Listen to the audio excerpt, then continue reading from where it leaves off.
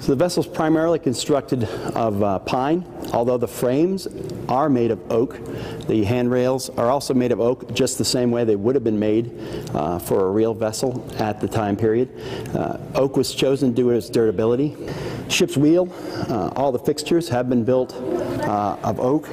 The ship's wheel itself is the real thing. What you see here is the masts and the mast steps. Although the mast doesn't obviously go down to a keel, it is properly stepped into the deck, which has also been thoroughly caulked in the same way that they would have done it in the 1800s. The cannons you see on the deck would be typical of a 2 to 4 pound cannon, and although the Revenue Cutter Service used upwards of 6 pound cannon, 6 pound cannon weighing anywhere between 1 and 3 tons each and manned by between 4 and 6 sailors.